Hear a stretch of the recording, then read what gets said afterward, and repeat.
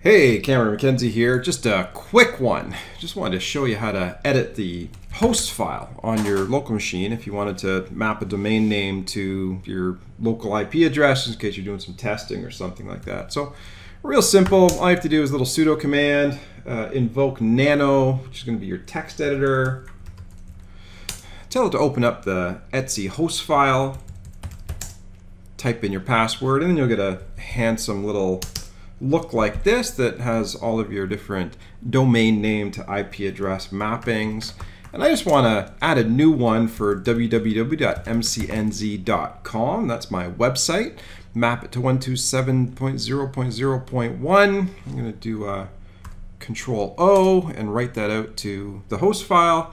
Then I'm just going to close this window. Yes, I definitely want to close that terminal window. And then next time you want to do a ping, it's not IBM, it's Mackenzie. There you go. You can see that you're getting the ping back from your localhost. So there you go. That's how easy it is to edit the host file in Ubuntu.